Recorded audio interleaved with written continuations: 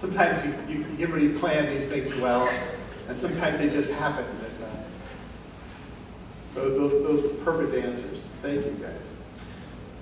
Well, grace and peace to you from God our Father and the Lord Jesus Christ. Back in the late 1800s, there was a town named Johnstown. It was a modest community in western Pennsylvania, about 14 miles downriver from this hunting and fishing club that had been built for very wealthy, exclusive members.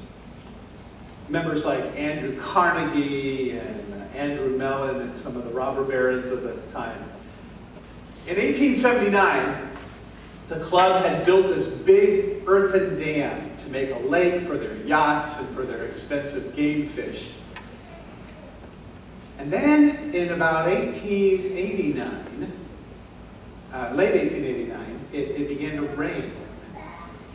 And it rained for 3 days.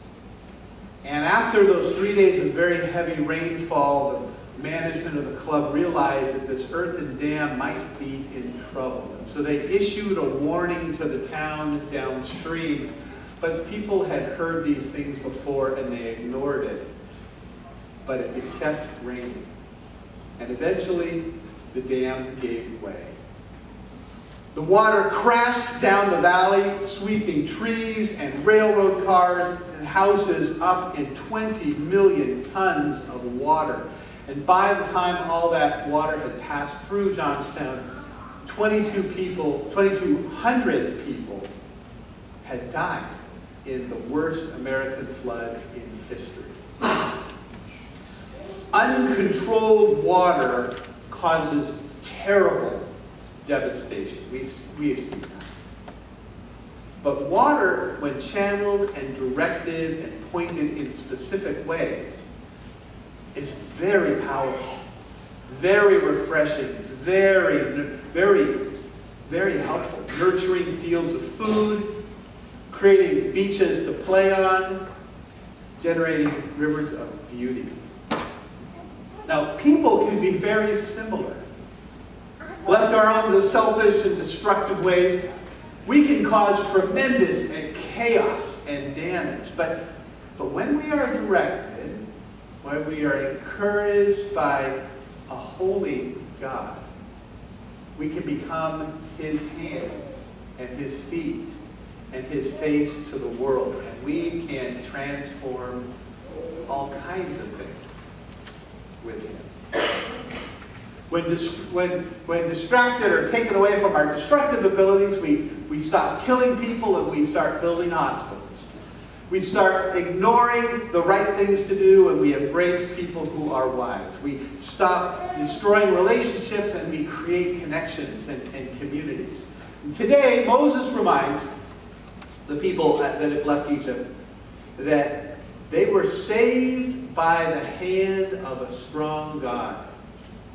And he calls them to recognize and to spend time resting in that hand and absorbing all the things that the Lord has to give them. See, the power of God working in us as we rest in Him changes us. In Psalm 23, we hear King David write, "The Lord leads me beside still waters." Yeah. The blessing of those still waters nurtures life, protects life, comforts life. And those waters that are not rushing chaotically, they're waters that are at rest. And our scripture today highlights how rest is a good and godly thing. A thing God gives us to serve us. A thing God calls us to because we are designed to need it. When we spend time in our personal devotions or in study of His Word, we rest in His grace and His power, and we are led in new directions. We're restored and nourished. We are disconnected from the hecticness of the world outside of us. When we rest in holy worship, in a place like our beautiful sanctuary, we rest in the beauty of the Lord.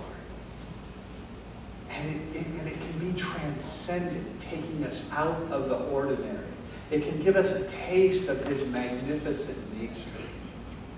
It uplifts us and it shows us there's more to this world than we always notice is going on.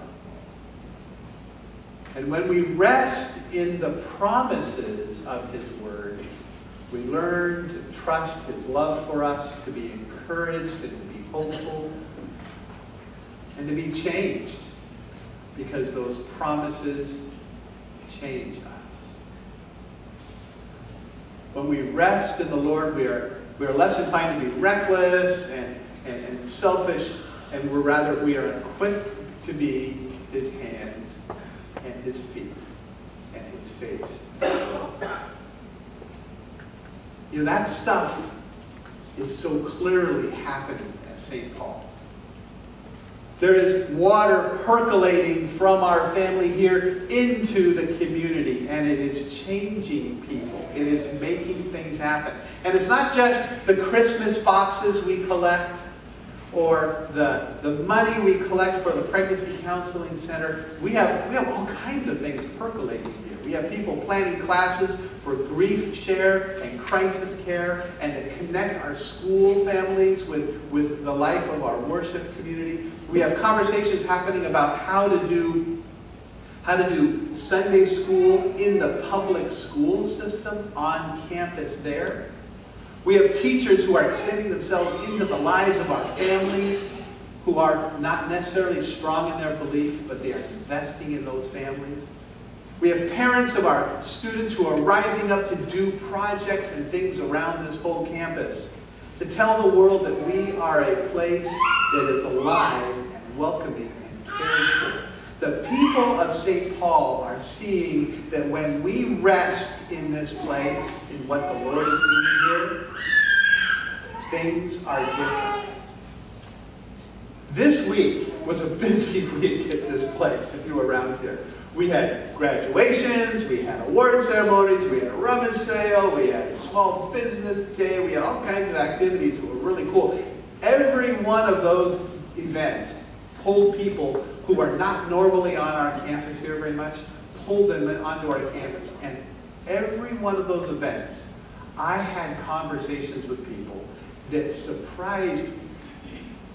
Some of them were people who just said, hey, this place has been so good for our family. Thank you. That didn't really surprise me, but that was great to hear. I had other conversations with people who said, you know, we used to come here. We used to go to school here. We used to be a part of this. And we haven't been for decades. But you know, there was something about this place. It really was important. After all these years, this place still impacts them. And then I had conversations with people who had pretty much never been here before, but just sensed from things they'd heard, people they talked to, what we were doing, that there was something very special going on here. What's so special going on here is this is a place where the Spirit of God is at work. People here rest in His strength, in His beauty, and in His promise. This is a place that is making a difference in our lives and in the lives of people out there. It's making a difference for Jesus.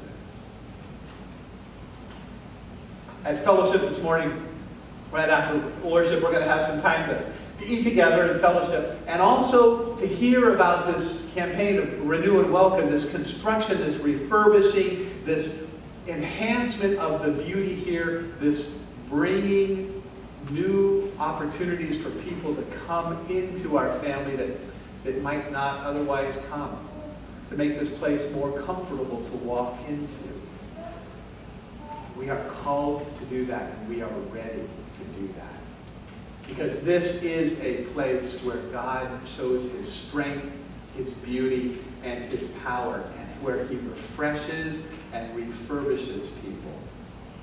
This is a place where people are changed, and those out there sense that something's going on here. And it is. At the turn of the century, some ambitious minds over in San Francisco made some very controversial but probably wise decisions. They decided to dam up a valley in Yosemite and build a pipeline from Hetch Hetchy to the city to bring water, the Sierra's water, to the Bay Area. That water is not rushing through gullies and tearing into the granite. It is resting in a deep pool of calmness, and that is intentionally directed to serve the 3 million people of the Bay Area that depend on it over 150 miles away. Water at rest, specifically directed, has tremendous power to serve. Our Lord calls us to rest in him. He calls us to be with him so he can nurture us and prepare us and guide us and to serve the people and the plans he puts before us. Are you resting with him? Do you rest in worship? Do you rest in your daily time, even just a few minutes you spend with him? If you do, he will change you and bless you.